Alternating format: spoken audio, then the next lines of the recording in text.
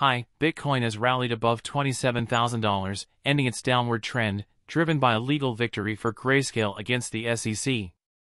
The court's favorable ruling on Grayscale's Bitcoin Trust's conversion into an ETF has infused optimism in the market, leading to a $50 billion increase in global crypto market capitalization within 24 hours.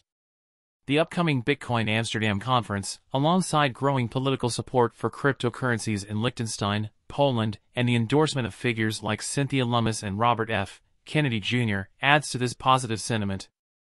Additionally, Hashkey Exchange's fiat trading support in Hong Kong enhances accessibility and legitimacy for Bitcoin and Ethereum, potentially boosting demand and trading activity. Technical analysis indicates a positive trend for Bitcoin, with the potential to reach $28,600 after breaking the previous resistance. Thanks for watching. Don't forget to subscribe to my channel. Bye.